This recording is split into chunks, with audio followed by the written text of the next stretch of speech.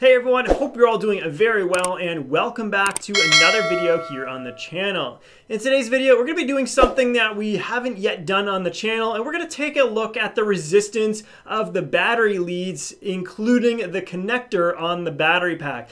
So that's going to also mean the solder joint that goes from the wire to the connector. Now I do find this a little bit interesting because what we have always done is we've looked at a battery specifically. This is actually a battery that we did not too long ago. We looked at this specific one and found out that the internal resistance of this pack just absolutely sucks. You know, I know a lot of guys were having good experience with this line of battery, but this one here in my hands, definitely not. And it showed in our performance test. You want to check that out? That's the last video that we did. I'll leave a link in the description below.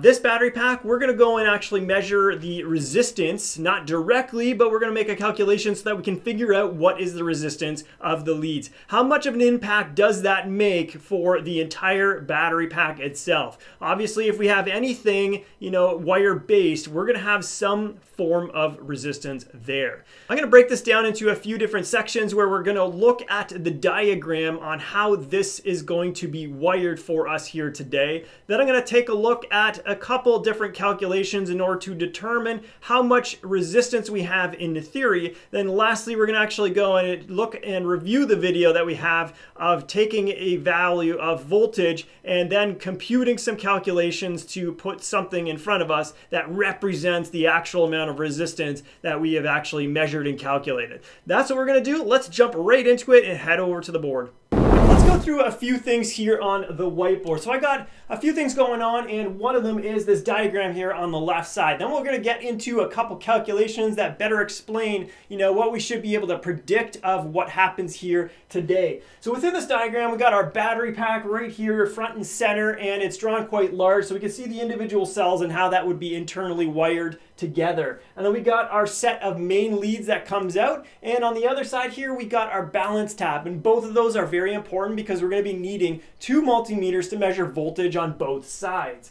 So on this side, we're going to have our multimeter directly connected to the connectors that are located right where we see them here, and that's the AS150s that we're going to be using today. We're going to be using a charge rate of 10 amps in order to bump that charge rate up to a significant amount so we can measure a difference in voltage. Then what we're going to do is we're also going to connect this multimeter to the taps here. We're going to disconnect the balance tap. Notice how from our charger here on the top left, displaying the 10 amp charge rate, we're not going to have the balance leads connected to that. All I did was unplug that balance port. This way we know that there's no charge or discharge current going through to balance out the cells for our charge here. And this way we're going to know that we're going to measure the actual direct voltage as it is right on the battery itself. If there was charge going through there, then this wouldn't work. So just keep that in mind, that this is going to be disconnected and won't affect our circuit.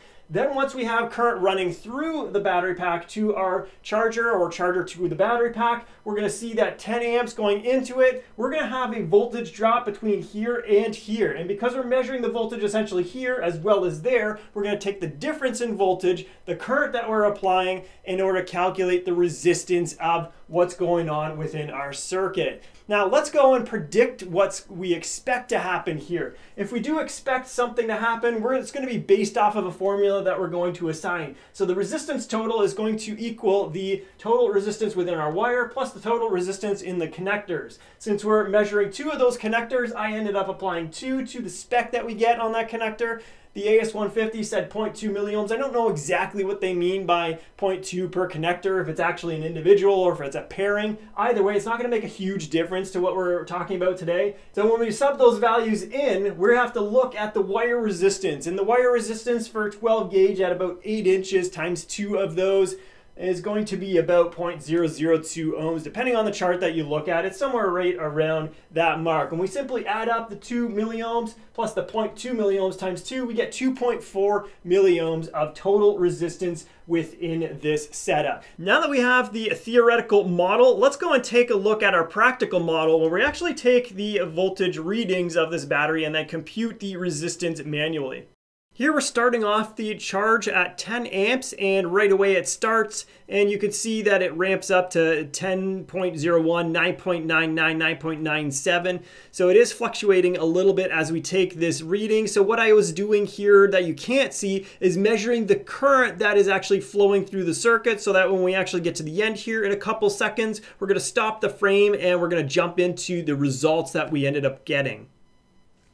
Here are the results. On the top left, I show the correction factors and how I got them. I measured the voltage in a few different areas to give ourselves a line of best fit. This gives us a prediction for the correction factor at the voltage that we're going to be measuring at. None of this is 100% perfect. I'm not using the best of quality in terms of the multimeters that are out there or the ways that we can measure this, but this is all we got, so this is what we use. Main voltage leads at the very bottom left, we can see that we measured 15.28, and then on the voltage tab we got 15.23. We apply our correction factor and that gives us 15.26 versus 15.28.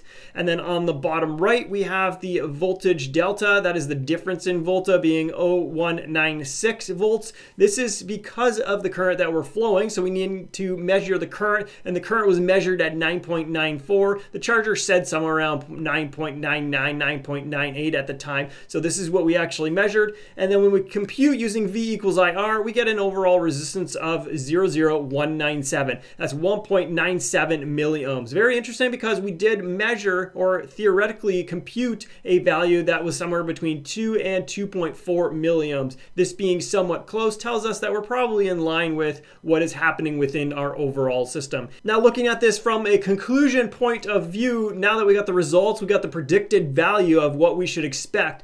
The leads and the connectors on our battery pack don't really make up for that much of a resistance value when we're actually looking at the overall battery pack's resistance versus the actual resistance that we have here from the leads. It's not zero, it's definitely something to be considered, but it is something that is only a percentage of the resistance that is accounted for because of the internal resistance of each of those cells. In this particular case, the battery pack was actually over 15 milliohms for the 4 cells, meaning that this 2 milliohms is a very small percentage of the overall battery resistance. Obviously, this is going to make more of a difference if you have a battery pack with a lower internal resistance, but hopefully what you're doing there, or what the battery manufacturer is using, is not 12 gauge wire, but maybe 10 gauge or even as thick as 8 gauge wire on those battery packs themselves. That pretty well sums it up for this video, guys. I hope you enjoyed it. As always, like the video if you do. Don't forget to hit that sub button so that I can see you guys in the next video.